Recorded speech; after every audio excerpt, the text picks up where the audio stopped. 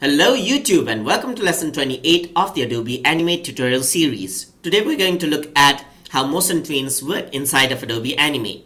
So in order to make a motion tween, that's an animation technique, I'm going to add in a frame right here, not a keyframe, but a frame, so that my symbol actually appears on the whole section 20 frames over here.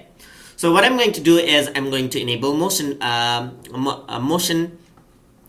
tween right here. So I'm going to right click, convert this into a symbol, and then press OK. And you can see that I have my motion tween option right here. So now what I'm going to do is I'm going to right click and select create motion tween, or I can right click over here and say to create a motion tween.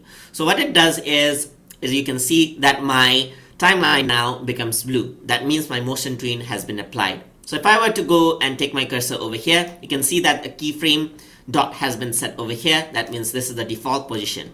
So I'm going to go into frame 20. I'm going to drag this around just like this, and you can see a motion path actually appears. So I can even rotate this out just like this.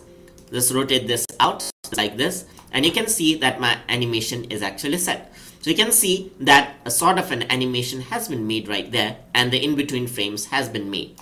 If I want more frames to be there, what I can do is I can add in some keyframes. So click and drag over here, just like this.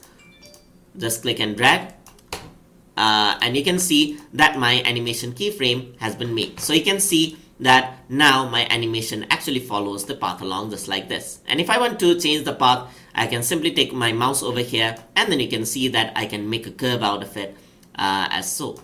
So you can see that this is how you can apply motion path inside of Adobe Animate. This is something similar to what you're used to in After Effects if you've used the software.